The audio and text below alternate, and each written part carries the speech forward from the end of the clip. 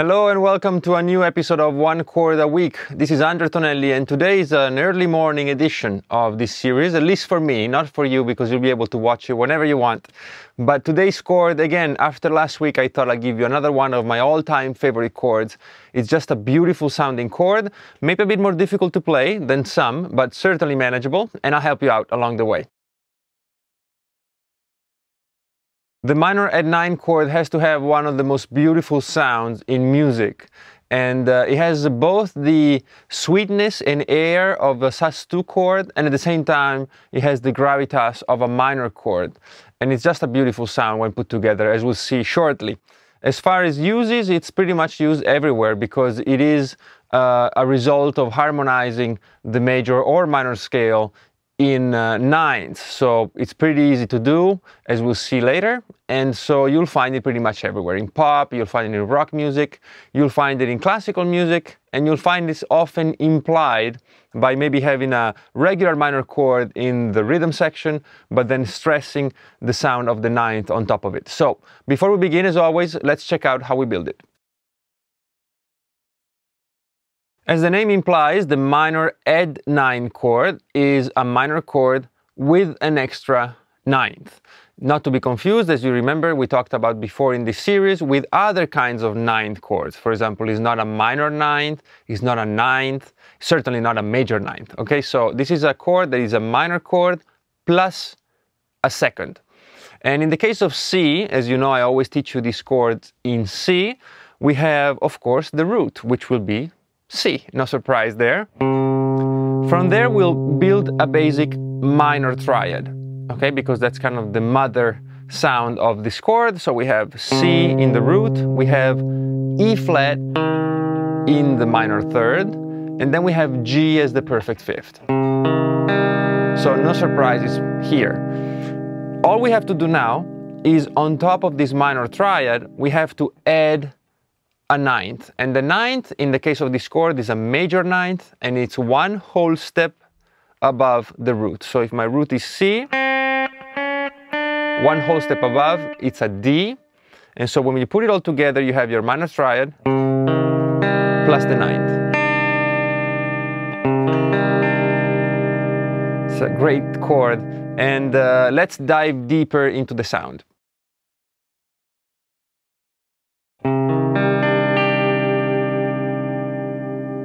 It's incredibly beautiful, and there's not much to say actually about this chord. This will be a pretty short video because if you've done your homework with previous videos, there's really not much to add here. The main thing is, of course, comparing it to the sus2 chord or the major Add9 chord. Here's a link for the major Add9. You should watch these videos together. And just the same as it happened with the major Add9, the minor Add9 is basically a minor chord, but it adds that extra edge, and that edge comes in the shape of the D.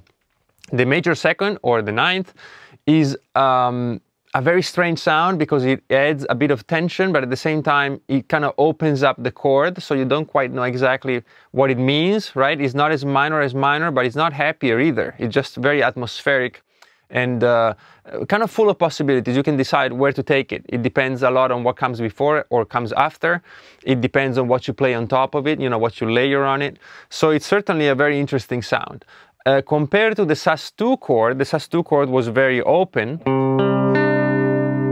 and actually bright, but now we have more information than that. We also have this note here, we have the minor third, and that really brings down the happiness, so to speak, of the sus2, right? It brings it down to the real world. I think it's a beautiful chord. So whereas the sus2 was like this, now we add this note, and everything changes, right? And so that's how I would look at the minor Add9 chord. There's not a lot of theory behind it. It's not like you have to learn new functions or harmonic structures. It's just what it is. It's a minor chord with an Add9. As far as its uses go, I do want to warn you about a little thing. You can't just pop it in anywhere. None of these chords you can pop in anywhere. So don't just go randomly placing it in instead of, you know, minor chords.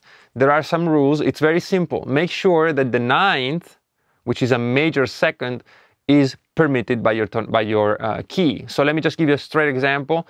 If you are in the key of C major, right? You have C major in the one chord, And then the 2 and 3 chords, D and E, are minor. They're both minor. So in C major, the first chord is C major, the second chord is D minor, the third chord is E minor, right? Then it continues, but we'll stick with these 3. So if I want to play this chord instead of the regular D minor and E minor, I have to be careful because I have to make sure that the 9th or the major second of each chord is permitted. What does that mean? That means that if I'm in D, I have a D minor here, and I want to add the 9th, I have to make sure that this 9th is part of the key. In the case of D minor, it's true, because I have D, this is my 5th, and here's my 9th, which is an E. Perfect, all right, I can use it. But the next chord, which is E minor, I can't play the Add9, because the major second of E is an F sharp, and that's not permitted in the key of C. Right? So in this case, I could only use it on the second, or other chords that fit, like the 6th, but that's beyond the scope of this video. Right? So all this just to say that if you want to use a specific chord in a progression and you want to stay within the key, you might not care about that, that's fine, but if you want to stay within the key, then you have to make sure that the notes that you add or that you modify in the new chord are still in agreement with the mother scale or the key, in this case C major. All right, so don't just go popping chords everywhere. Make sure you're aware of the effect that these modifications or add-ons to the chords have on the key. So now let me give you 3 positions for the minor Add9 chord. The first one is a bit difficult to play, but it is worth it. So work on it, and it's a beautiful sound.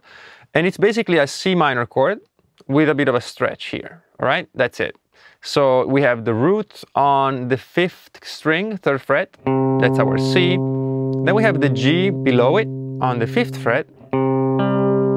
And here comes the stretch, okay? We have to play the 7th fret, which is a D, on the 3rd string. And then we continue as if it were a regular minor chord. We play this E flat on the 4th fret of the 2nd string, and then we can complete it with another G on the 1st fret of the 1st string. And so the whole thing sounds like this.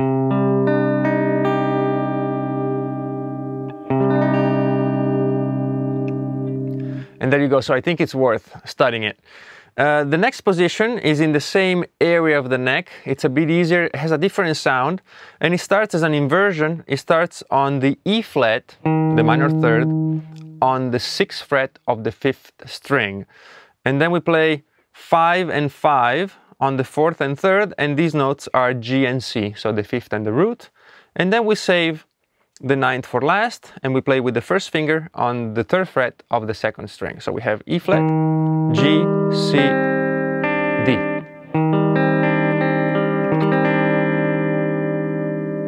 Also very beautiful and a bit simpler to play. And for the last one, this is one of my favorite voicings of this chord, and it's way up here on the 8th and 10th fret, and it's a bit brighter. I love to play it in other keys, lower on the neck, but it goes like this. We have the root on the 10th fret of the 4th string. This is a C. And then we play with a little bar here. We play the 8th fret on the 3rd and 2nd string, and that gives us an E flat, which is the minor 3rd, and the G, which is the 5th. And then, of course, we must complete it with the 9th, which we play with the little finger on the 10th fret of the 1st string.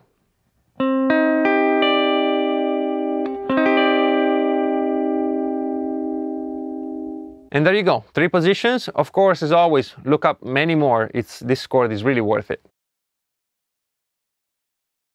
As far as scales are concerned, there are quite a few that work with this chord because it's simply a minor chord with a major second.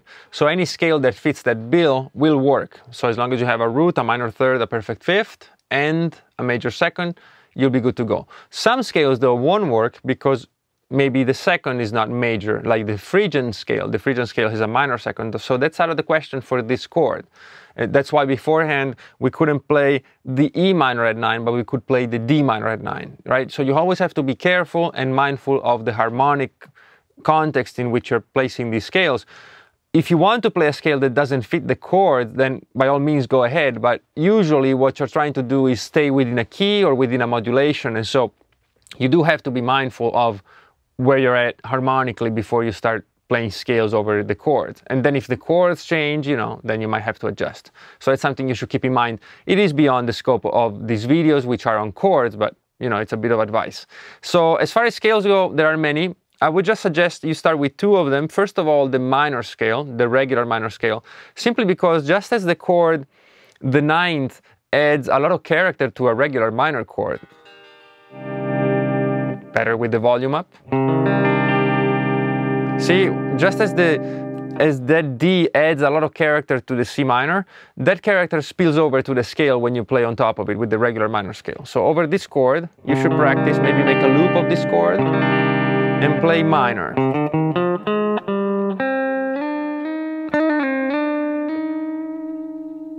And you'll see quite a bit of character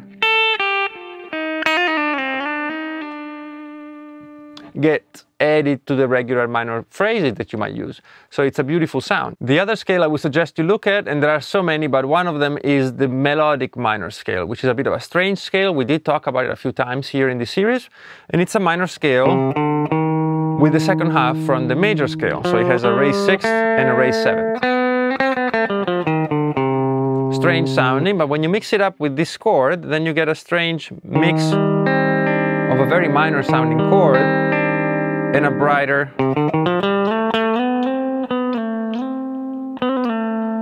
scale.